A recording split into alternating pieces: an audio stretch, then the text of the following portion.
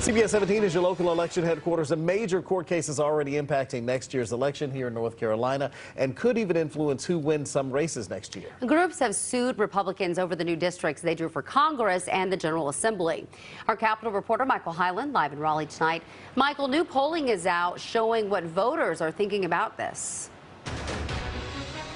Right, the Supreme Court already delayed next year's primary amid the legal battle over this. But with the long history of gerrymandering cases in our state, most voters think there's a problem here in North Carolina.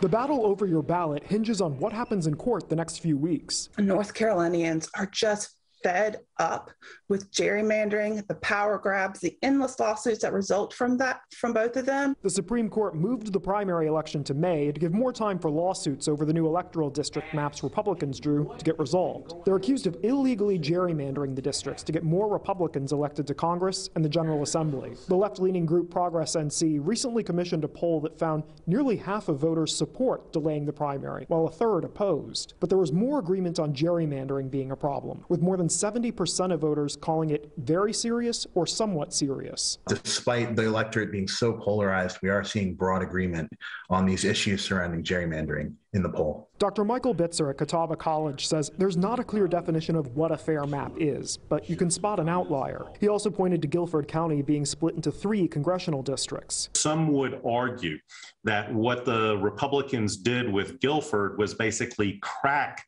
Democratic votes. Republican Senator Ralph Hise dismissed the criticism of the maps. They're pouring all the money into these lawsuits and trying to bake in results to create maps that elect more Democrats. I think they're completely worried about the wave that is hitting right now.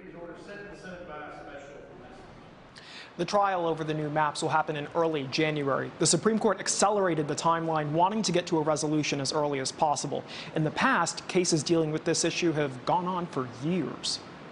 Live in Raleigh, Michael Hyland, CBS 17 News. Michael, thank you. And remember, whether it's the voting maps or updates on when next year's primaries will be, stick with us here on TV and through the news app.